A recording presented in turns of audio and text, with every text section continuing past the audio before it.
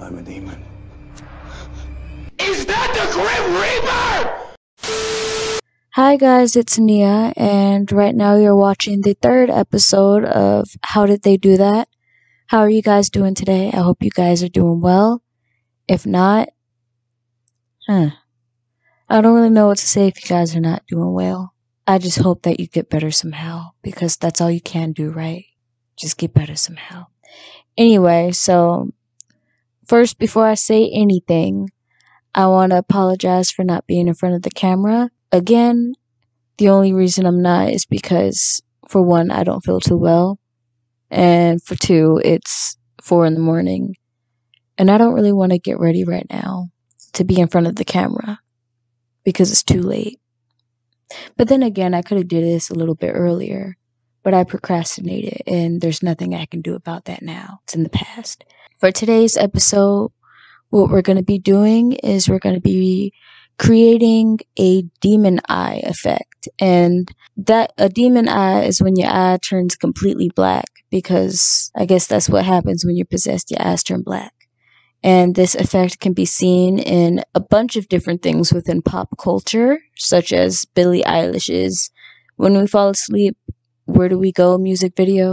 And then a second example would be from the show Supernatural, when Dean Winchester, I think that's what his name was, but whenever he would go demon time or whatever, his eyes would turn completely black. And so yeah, that's what we're going to be doing for this episode.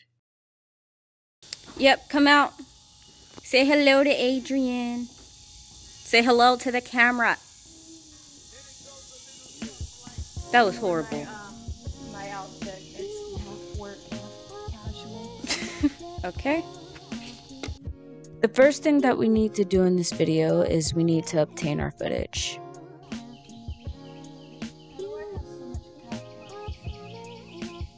Because we have 2 cats. And you keep letting them on your clothes. I mean, I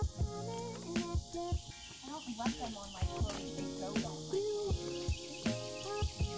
ooh, this is pretty. Or maybe instead, it should be, move the chair over here instead. I think this is perfect. I really do think this is perfect. No, it just looks weird in the camera, trust me. I'll move the chair. Is that why? Because you didn't want to move the chair? I'm okay with moving it, but I just woke up. I'm tired.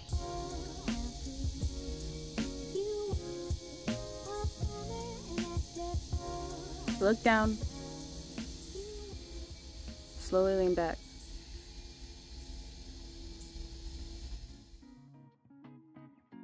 The second / final thing that we gotta do is we have to edit the piece.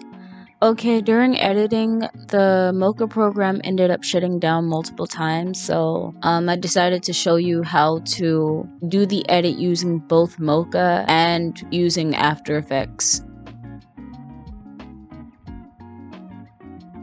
So what you're going to do is when you open up After Effects, you are going to create a new composition. Once you're in the Mocha app, you need to use the X-Spline tool in order to draw the shape around the eye, and after that you're going to track the footage.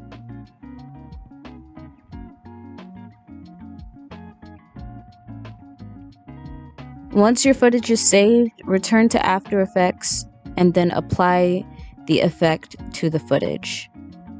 After you're done with that one eye, you're going to go to the next eye and then proceed to do the same exact thing to that eye.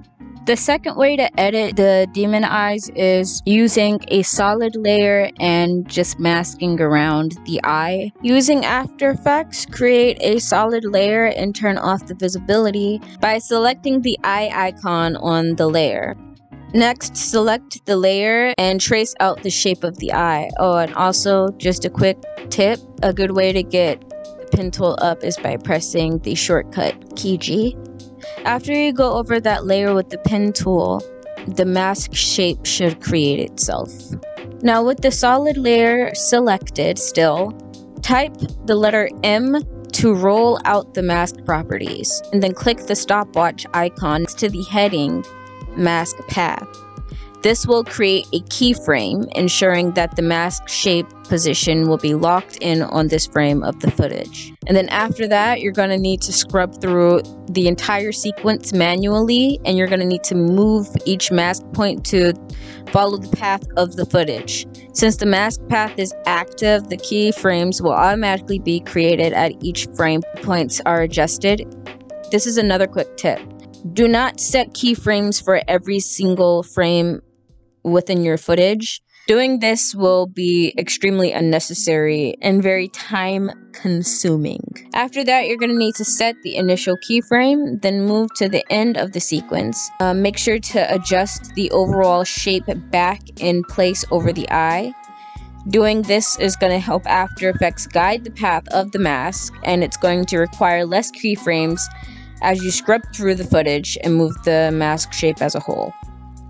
After you complete this on one eye, proceed to do the same thing to the second eye. Something really cool that you can do in order to make your eye look a little bit more realistic than just pure black is add reflection to the eye to make it look like it's shiny. You can do this by creating another solid layer, but instead of making it black like before, make it white this time. And then after that, just make, certain shapes. I chose little circles and then just place it throughout the eye to make it look shiny.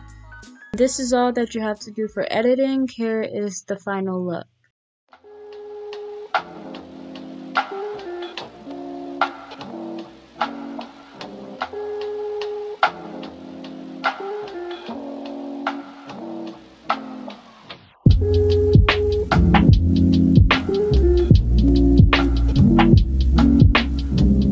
And that's all that we have for this episode. I hope you guys really liked it, and I'll see you guys next time. Bye!